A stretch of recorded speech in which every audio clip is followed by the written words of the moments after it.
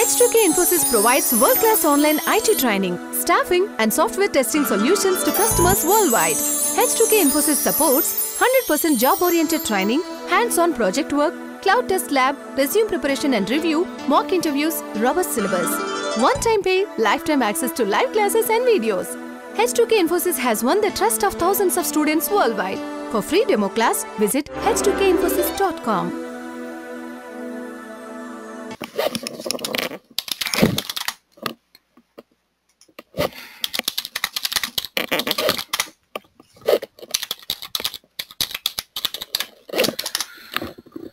Okay, so now let's do this object identification.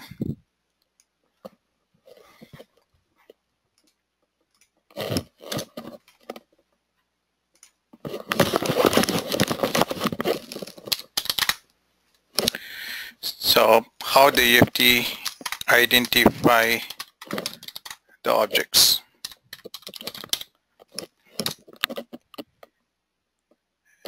So what is object identification?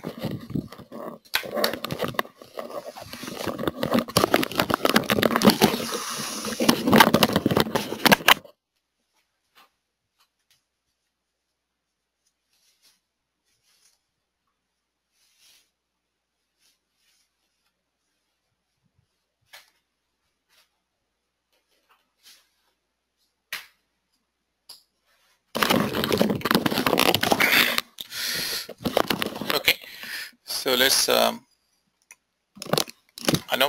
think earlier like we discussed a little bit on this, the object identification, maybe just very high level. Let's,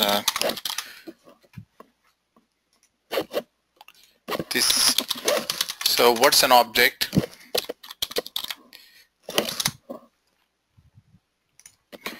And what's a class?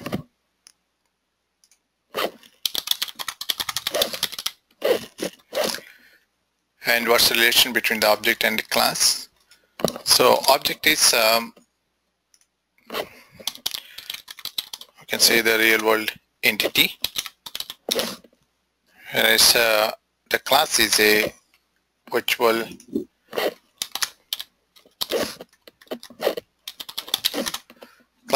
thing.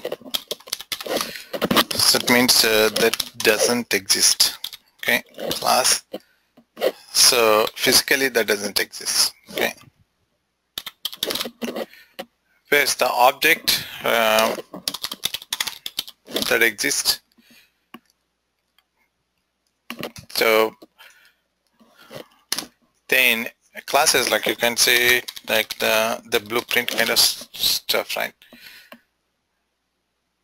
I think earlier, like we talked some of these examples, like for the class is something we discussed, maybe the automobile class, right? Or the fruit class, anything that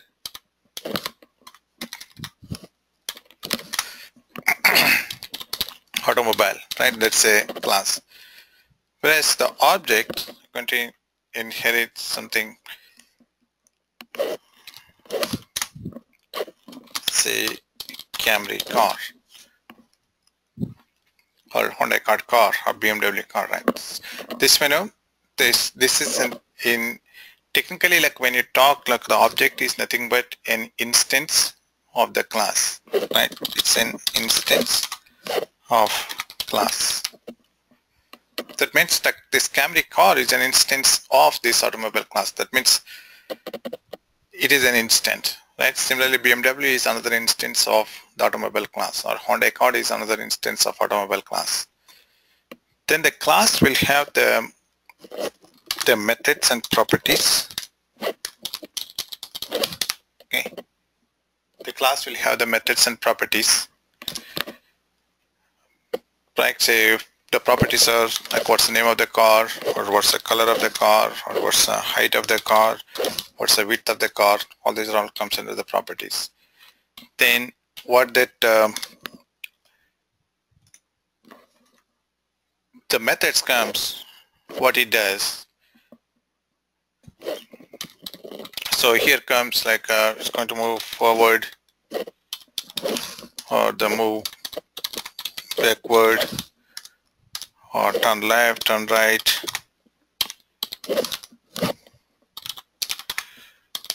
All these things comes under the methods, okay?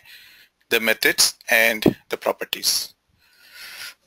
So once we see like these are the different methods and properties, then objects are going to inherit these methods and properties, right? Whenever you create an instance of that particular class, the class is going to inherit the methods and the properties. Okay. That time is going to assign the values, right? Say what's the name of the car? Okay, name is a gold Camry car, or name is a gold BMW. So object will inherit, right? Inherit the properties and the methods. So this for like when you talk like in real world, like what's an object and class. When it comes to the software world also, like you'll get different objects, the software objects.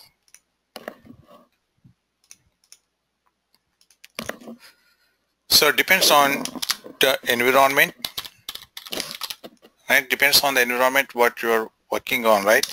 You will get different objects and the classes. Suppose like you're working on, like environment is nothing but the technology, like the application, the platform, right? If it is something like say web application and say desktop application,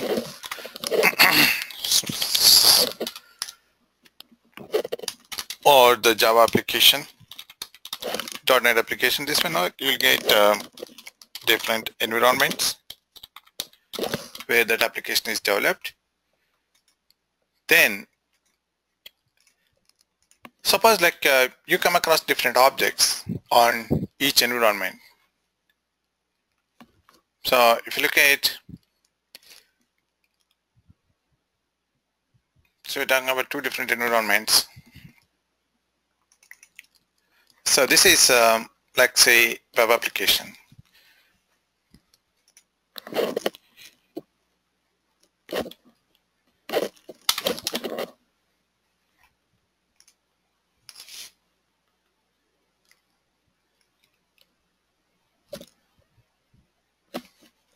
Let me open some desktop application also.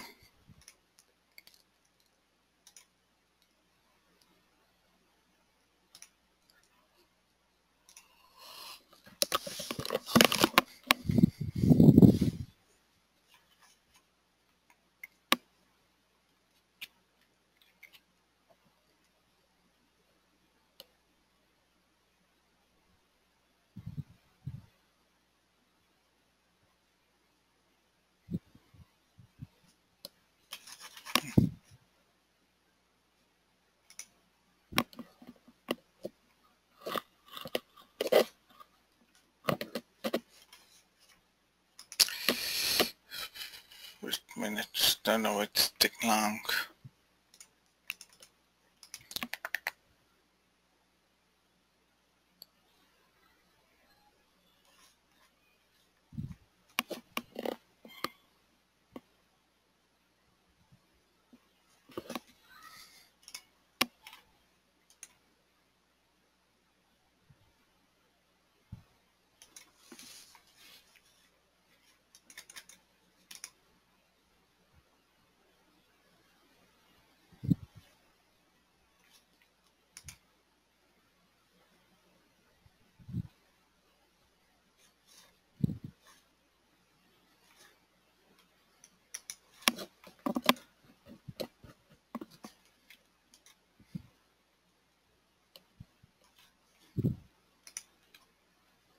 Okay, just give me one. Okay, so this is the web application, and this is kind of the desktop application, right? These are the two different environments.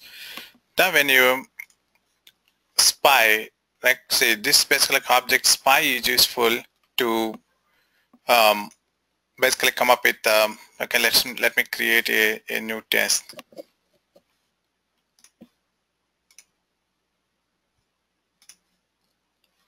Okay, so this is a new GUI test.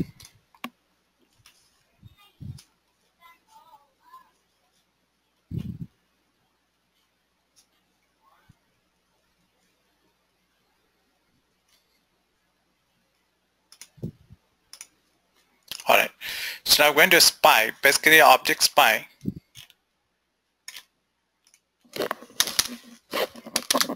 So what's the functionality of the object spy? It's useful to know the object properties. Okay, how you know the object properties in UFT is using the object spy. So here you can use this object spy and the tools, like you get this object spy. Then what are the objects that you want to spy? See, on this application, these are all different objects, right? So you will get the links and link objects, or the image objects. These are the edit box objects. They are the button objects. This way, like you will get different objects on this page, and you're going to spy an object using this hand icon. Click on this hand icon, and then click against a particular object. Say for example, like I'm going to spy this edit box, right? Click on that. So that object spy is going to give you the properties. If you look at it, this is called the class, right? That means this particular object belongs to web edit class. Similarly, if you spy password, it also belongs to the web edit class, right? So this way depends on the environment. Again, like when you spy this desktop application, it's going to give you a different class. See, I'm going to spy now this username, then it's giving different other, like because it's a Windows application, so it's say like window or something.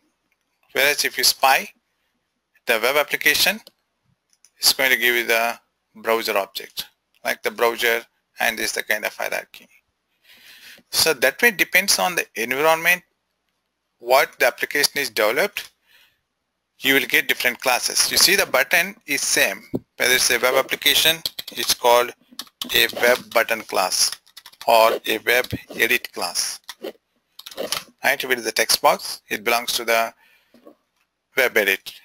Whereas if you look at the same button on the desktop or Windows application, such case Win button class. The button is same, but the environment is different. If it is the Java application, you say Java button class. If it is a SAP application, it says SAP button class. That way you will get different classes. And all these objects, right, what are the objects that you see on the application? Those are the instances. That means, for example, like the OK button or the submit button or register button.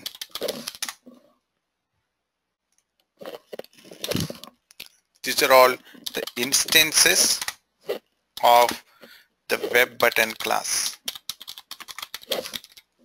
Those are the instances, or those objects belongs to the web button class. That when if you look at here, under tools, there is an object identification section. And here you will get different environments. You see the Windows, web. Again, if you have more add-ins associated to your test, right, you will see different environments here in this drop-down list. Windows, web, Java, .NET, you will see all those environments if you have more add-ins associated to your test. So now, if you look at, say, for example, the web application, right? This is how, this is the important aspect, like how the UFT will identify the objects. See, you will get two edit boxes here, username and password edit box. But how the UFT is going to recognize these objects uniquely? How the UFT, like how the UFT will know where is username on this page, where is username text box on this page, or where is password text box on this page, how it is going to recognize, how it is going to identify using this object identification. See, part of this object identification, you will get different properties here. There are some mandatory properties, like depends on what object you're going to identify, right? Say, for example, you look, say, web button, right? See, these are all the mandatory properties, accessible properties, and ordinal identifiers. If you select, say, web edit, then it's going to use these properties. Then how this object identification works? First the UFT is going to look the mandatory properties. So for example, like here, let me quickly record some basic test on this web application, right? Okay, so let me record this application.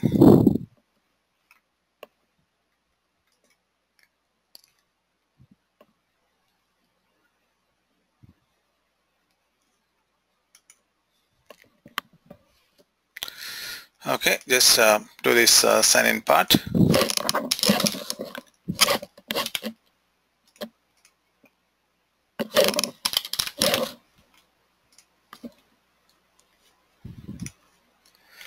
Okay, I go ahead and continue.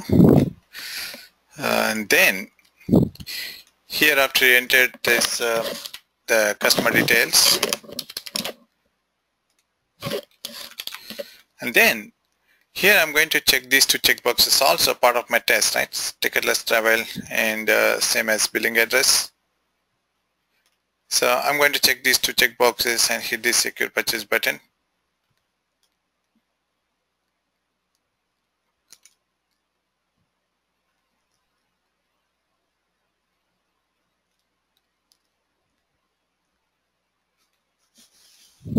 Okay, this I'm going to stop recording.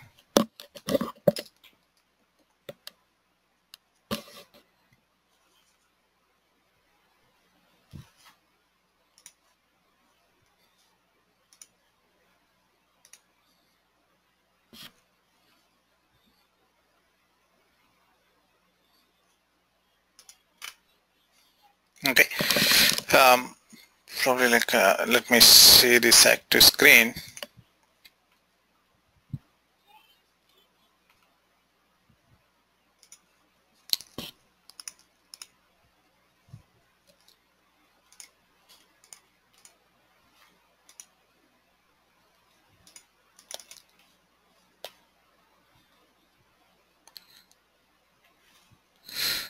Okay, so let me create a new test. It seems like the test is not created properly.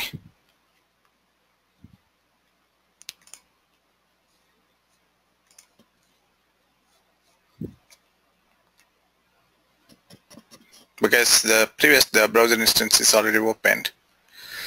Okay.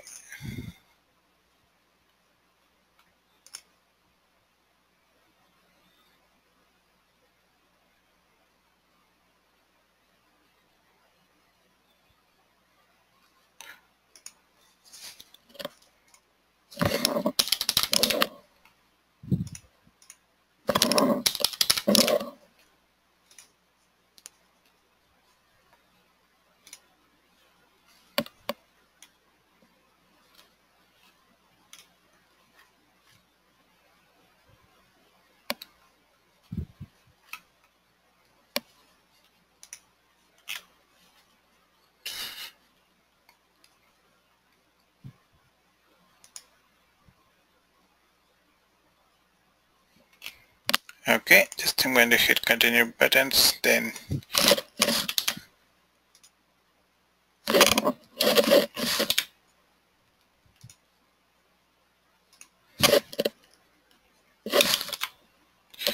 I'm going to check these two check boxes, ticketless travel and same as billing address, hit this secure purchase, and then close this browser instance and stop recommend. This is how the test is now is created. Now let's try to understand how this object identification works, right? If you go to this tools object identification, so I'm going to open object repository also. So basically, like, we're talking about objects and its properties, right? Even in software industry also, like, you will get all these software objects has the methods and the properties. So what are those methods and properties? Like, what that object does. If it is like a button, so you're going to click method, right? You can click on that button. If it is something like edit box, set, select, you can set some text or you can delete some text. You can also select the text box. Those are all the methods.